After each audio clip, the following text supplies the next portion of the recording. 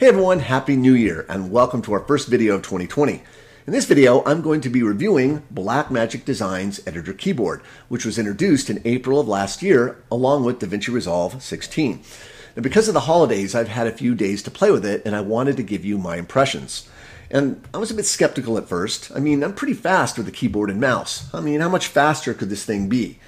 Well, to my surprise, it really blew me away, especially when using it in the cut page. Now, to be clear, you can use it in the edit page, but when using it in the cut page, it works on a whole different level. And as you'll see, using this keyboard, you can make your edits simply based on the proximity of your playhead to an edit point. And that's what makes this keyboard really fast.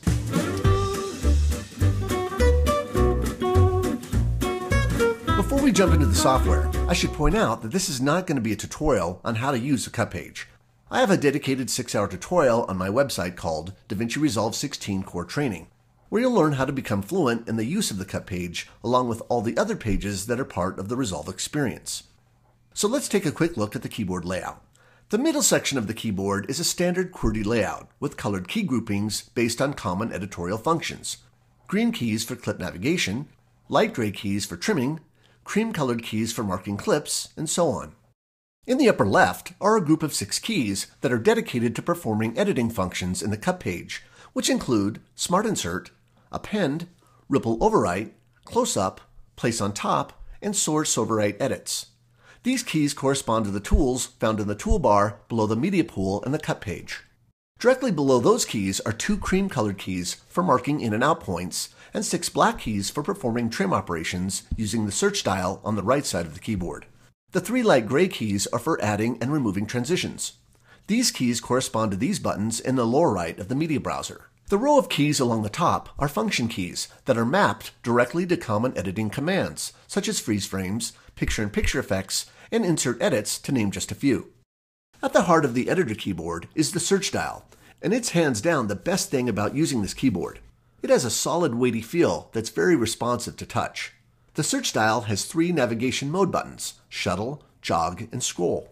The 2 buttons at the top allow you to quickly toggle between the source viewer and the timeline. Depending on what bin is active in the media pool, pressing source will place your viewer into source tape mode, which creates a virtual string out of every clip in the bin. When the shuttle button is selected, you can navigate through a long clip very quickly, depending on how far you turn the dial right or left. The greater rotation from the center position, the faster you can shuttle through a clip. Pressing the jog button will allow you to navigate through your clips with greater precision using the dimple at the top of the wheel. When you're in jog mode, the waveform is also presented as a zoomed-in view to help you in locating specific frames based on the audio. Pressing the scroll button places the dial into a geared-up jog mode, where you can quickly navigate over your clips by seconds rather than frames. I prefer this mode because I can freely spin the wheel in the direction and speed that I want, whereas the shuttle mode has hard end stops.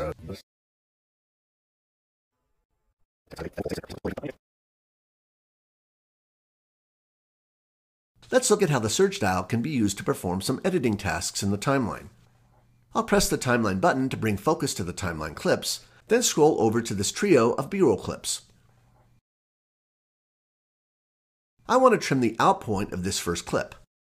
In any other NLE, I would need to select the edit point before I could trim it. But the cut page is all about the proximity of the playhead to the edit point. As I scroll the playhead near an edit point, a white animated arrow appears in the time ruler to indicate which edit point the playhead is closest to. With the playhead near the out point, I'll press and hold the Trim Out button. The edit point becomes selected. Now I'll just rotate the search dial to trim the edit point in the direction I want it to move. Then release the key to lock in the edit. Let's trim the in point of the next clip. Because of the playhead proximity to the edit point, I don't need to move the playhead. I simply hold down the Trim In button, then turn the dial. For the next edit, I want to perform a roll edit. I'll scroll near the edit point, then press and hold the roll button. The visuals indicate that both the A and B side of the edit point are selected, but the red bracket on the outgoing clip's edit point is red, indicating that there's no available media handles. I can roll the edit to the left with the dial, but not to the right. But let's say that I need the edit point rolled to the right. In order to make that happen, I'll have to create the media handles with a slip edit. I'll press and hold the slip source key. As you can see from the white outline extending out from the left side of the clip, the head of the clip has available media handles, but the tail of the clip does not. Rotating the dial to the right slips the clip earlier in time to give me the tail handles I need to create the roll edit.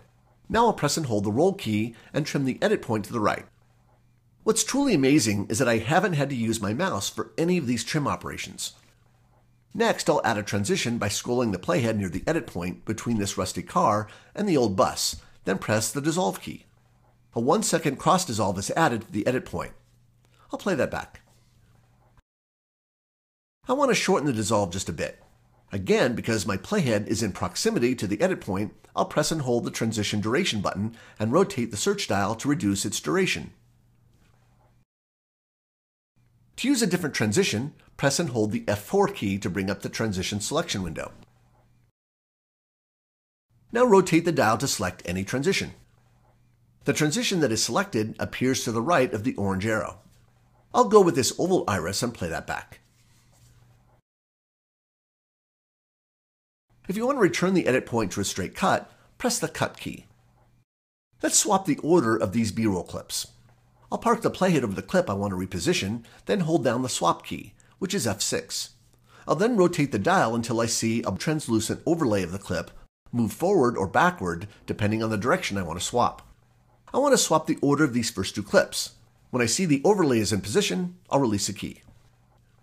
Often during the editing process, you'll want to add or replace clips and otherwise make changes to the clips in the timeline using one of 6 editing tools in the upper left of the keyboard. Using the Bin List drop-down menu, I'll select the B-roll bin containing all my B-roll clips. I want to replace this shot of the rusty car with this shot of the pink Cadillac. With the playhead over the clip I want to replace, and the clip selected in the media pool I want to replace it with, I'll tap the Ripple Overwrite key. In the cut page, a ripple overwrite is technically a clip substitution operation. If the source clip is longer or shorter in duration than the clip it's replacing, all the clips to the right of the substituted clip will be pulled back or pushed forward to make room for the new clip. Another one of my favorite edits in the cut page is the close-up. If you're working with 4K material in an HD timeline, or an 8K clip in a 4K timeline, the close-up edit will automatically create a 200% punch-in. Using the dial, I'll move the playhead where I want the close-up to start. Then press the close-up key. If you're punching into a human subject, the cut page uses face detection to automatically position the face in the center of the frame. If you need to adjust the scale or position of your close-up, you can reveal the tools, then make your adjustments.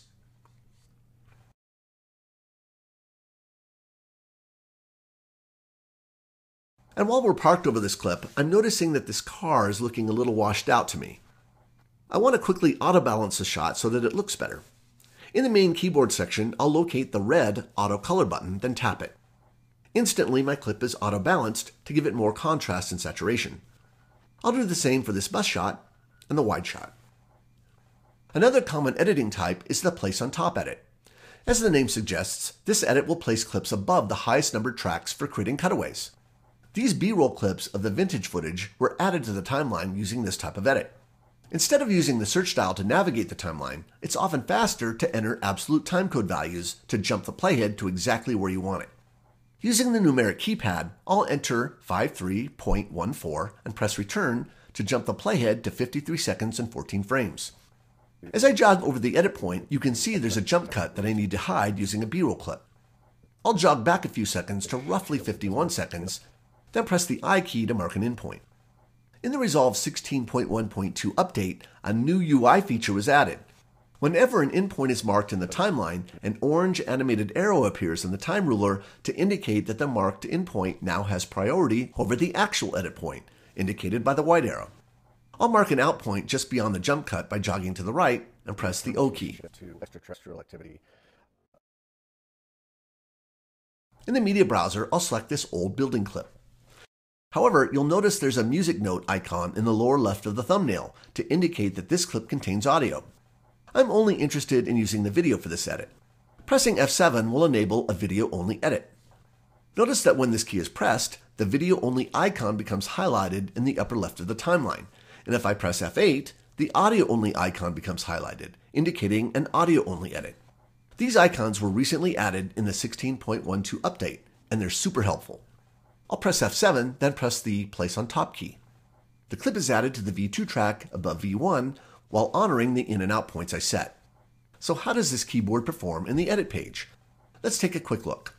I'll jump over to the Edit page where I can see my clips in a conventional timeline. I'll jog over to an edit point,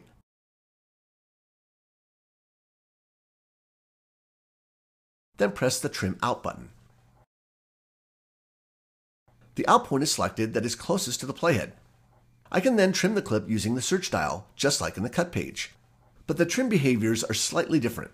For example, the default trim mode in the edit page is an overwrite operation, which creates gaps in the timeline or overwrites adjacent clips.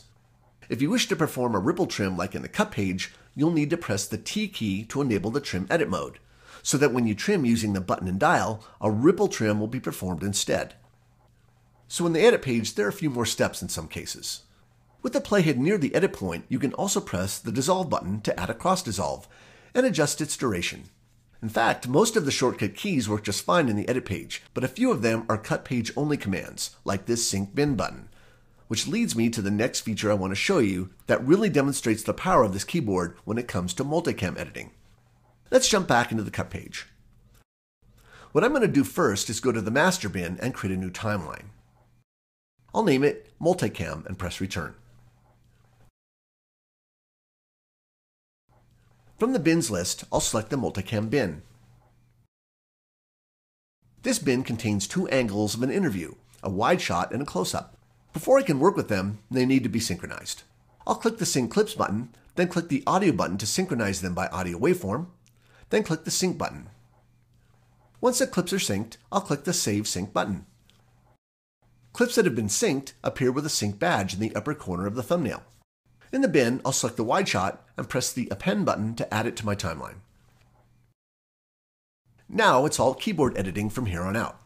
I'll press the F1 Sync Bin button. This key activates the Sync Bin panel where I can see my wide shot and close-up angles stacked in numbered angles, the wide shot in angle 1 and the close-up in angle 2. The synced angles also appear in the multi-viewer to the right. Notice as I jog over the clip in the timeline, the Sync Bin's playhead is in perfect synchronization with it. So all I need to do is decide when and where I want to cut to the close-up. I'll play the clip until the subject mentions the year 1979. And in 1979, this is where I want to make my cut. To cut to the close-up, I'll press and hold the 2 key, then rotate the search dial to determine how much of the close-up angle I want to use, then release the key to lock in the edit. I'll then jog further into the timeline clip, looking for another place to cut to the close-up. When I want to cut again, I'll press and hold the 2 key, then use the dial to adjust the out point. To get out of the sync bin, press the timeline key, then play back. And in 1979, there was a major storm that revealed one of the planes. And that plane has given us time. If at any point I want to trim these B angles, I just move the playhead in proximity to the edit point I want to adjust, then hold either the Trim In button or Trim Out button to adjust the edit point using the search dial. So let me summarize my thoughts on this keyboard so you can determine if it's right for you. First, I'm very impressed with the quality of this hardware. It's ruggedly built and it's heavy. It's designed to be a relatively permanent fixture in front of your monitor. Secondly, it's plug and play. To get it up and running, I plugged the provided USB-C cable directly to my iMac Pro, launched Resolve, and it worked flawlessly. If you primarily edit in the cut page or the edit page, this keyboard was designed to save you a ton of mouse clicks. And over time, that could add up to hours of time saved. But on the negative side, the keyboard is very large. It takes up a lot of space on your desktop. And it ain't cheap. It's $1,000 US. So whether the cost to benefit ratio is attractive to you is largely dependent on how much you edit and Resolve. If you're the occasional editor, perhaps not. But if you're editing day in and day out with Resolve, I think the time saved will more than justify the expense of this keyboard. So all in all, it's an impressive piece of hardware that Blackmagic Design is known for. I would love to hear your thoughts. Please post them in the comments below. And if you like what we do on this channel, please subscribe and click the bell. We'll see you next time.